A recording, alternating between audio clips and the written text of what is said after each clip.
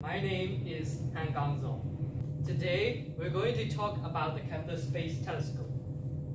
The image on the left shows you the 3D rendered model of the telescope. An interesting fact is the telescope was actually named after a very famous German astronomer by the name Johannes Kepler. Now we're going to talk a little bit about the brief history of the Kepler Space Telescope. It was launched by NASA back in 2009, March 7, until it was decommissioned in 2018, November 15. After its launch, the telescope was placed in a heliocentric orbit.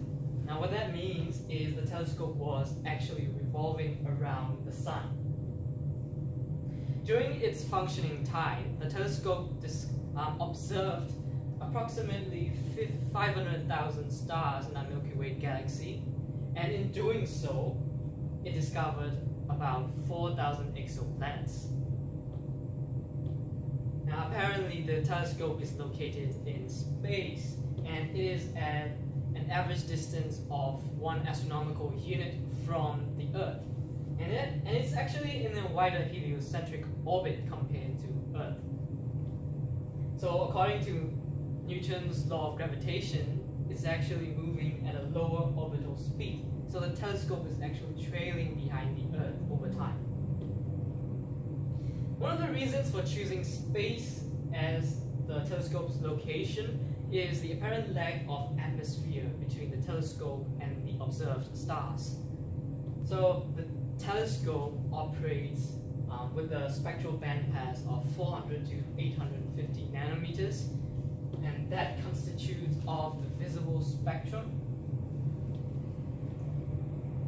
So since it's operating with instruments that detect visible light, the instruments are relatively cheaper compared to the instruments that detect, for example, gamma rays and X-rays. Since the visible spectrum is used, space is a good place for the telescope because light is less likely to be scattered, so the images are less likely to be distorted. Hi everyone, I'm Linton and I'll continue on from Zoe's presentation. Aboard the Kepler telescope is a Schmidt camera as well as a focal plane array for image capturing. The telescope contains 25 modules. 21 of them are for making measurements and 4 of them are controlling the movement of the telescope. And it also contains field flattener lenses, which is part of processing to make the images finer. The Kepler telescope intends to investigate planets' diameter and surface temperature. So the measurements made are the orbital period of planet, size of its host star, brightness of host star over time, and planet's orbital radius. Okay, as the planet comes in between us and the host star, it blocks light.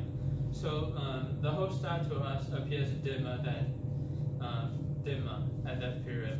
But as the planet moves to other positions, the host star appears brighter and brighter. So this happens periodically, and we can use the time taken to measure the orbital period of the planet. Also, to measure the surface temperature of the planet, orbital radius and the host star's temperature is observed.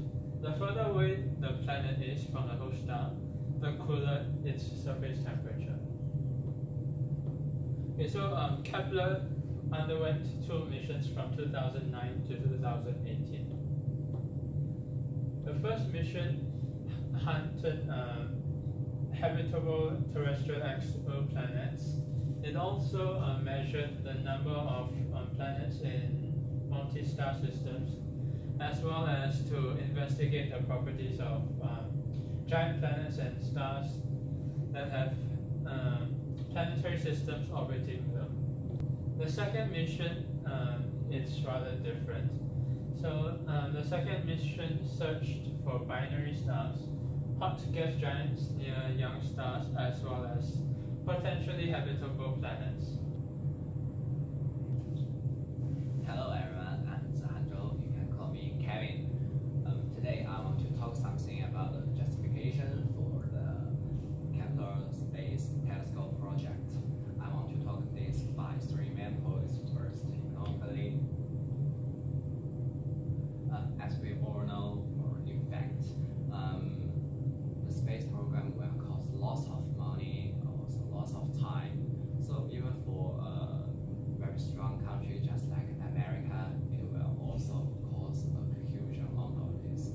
But this will not only be a cost, not only be a expense, it also will be a very good profit in the future.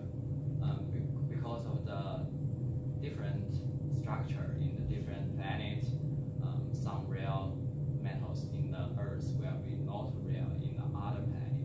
So maybe 100 years later, we can find a cheaper way to get other planets and get that great profit. And second, politically,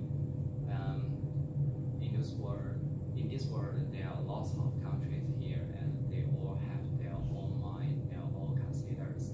But sometimes their considers, their mind will not be the same. It may cause some bad things, even a war in the world.